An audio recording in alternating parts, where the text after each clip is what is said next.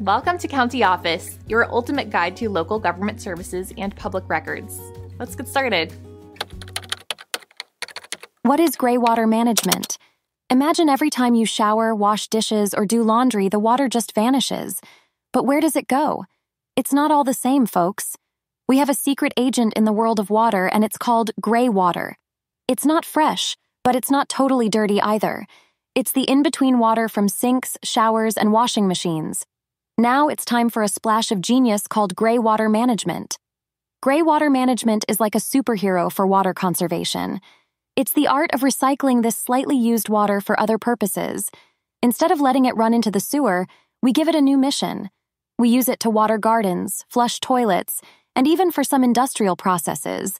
No capes required, just smart thinking. This water recycling reduces waste and can save our precious fresh water. It's like giving water a second chance at life. Plus, it can be a real money saver. Think about it. Fewer water bills and a happy planet, it's a win-win. But wait, it's not a free-for-all. There are rules and systems to keep it safe and effective. You can't just bucket out your bathwater onto the roses. There are filtration and treatment steps to ensure it's good to go.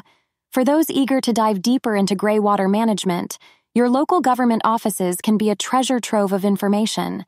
They can guide you on the do's and don'ts, and even regulations that apply to your area. Ready to become a water-saving hero in your own backyard?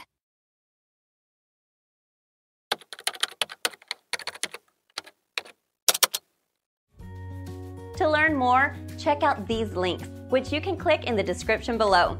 And feel free to comment your questions. We're here to help. Thanks for tuning in to our video. Please like and subscribe and leave a comment below. See you in the next video.